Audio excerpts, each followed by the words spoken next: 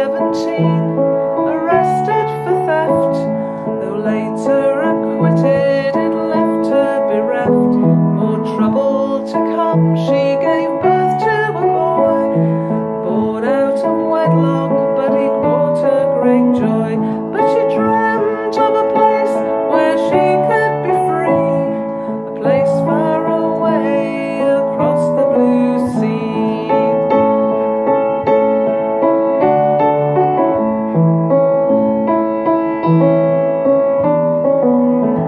She moved up to Truro to hide all her shame. From there to a village called Probush she came.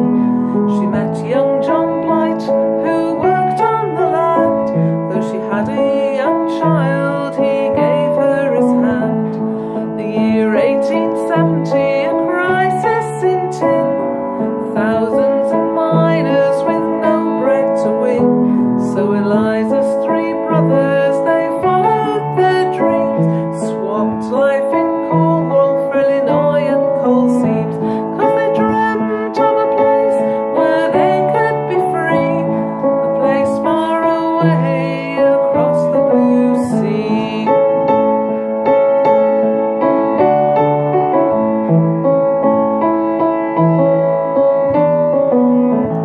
Her dad went to Durham to find a new life, but was then sent to jail for deserting his wife.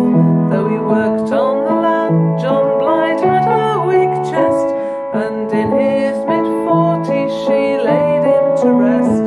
Brother Charles in the US with children and wife at first didn't find there a much better life. Son dead in the mine, and what they couldn't avoid was sickness, and 4 more kids dead from typhoid. But they dreamt of a place where they could be free, a place far away across the blue sea.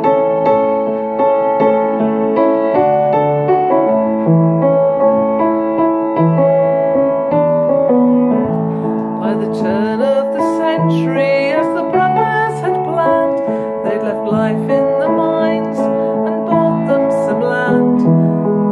In Iowa's plains their new life began, and they wrote to Eliza, who hatched her own plan. With 2 sons and 5 daughters, they saved and they saved.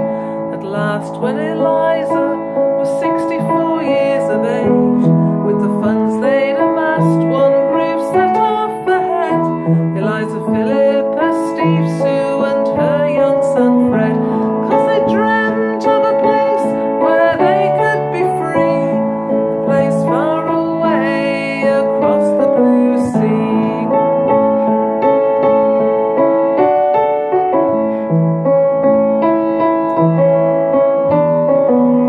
They left in 1913. Oh, that was brave. The Titanic had just met its watery grave. On the Ascania, Canada bound, then to the US, where a new life they found. She got to Bancroft in time to see brother Nick, who was close to death's door, having been very sick.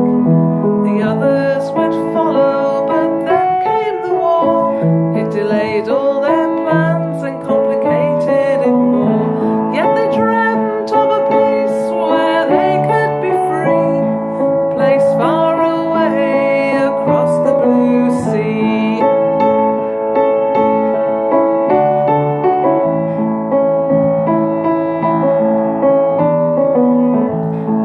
Mary Jane's husband was missing, feared gone.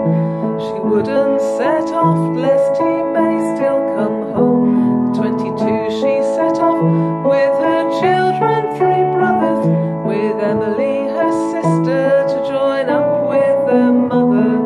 But one sister Edith and my great-grandfather John stayed